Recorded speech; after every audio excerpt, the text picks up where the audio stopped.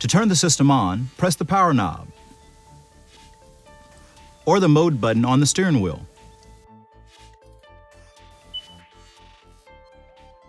The power knob also controls volume.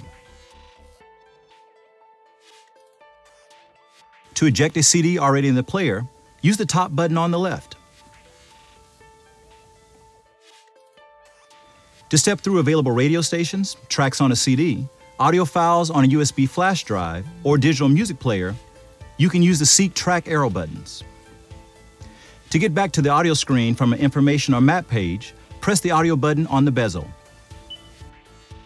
To select radio stations, audio tracks, or files, you can also use the Tune scroll knob. The Play Pause button works with any playback source and will mute the radio or aux sources. Setup allows you to customize various systems and features in the car. The Car button lets you check fuel consumption and trip information. You can also check the tire pressures without getting out of the car. And the Phone button on the bezel takes you directly to the phone page or the Bluetooth setup pages if the car doesn't sense a paired phone.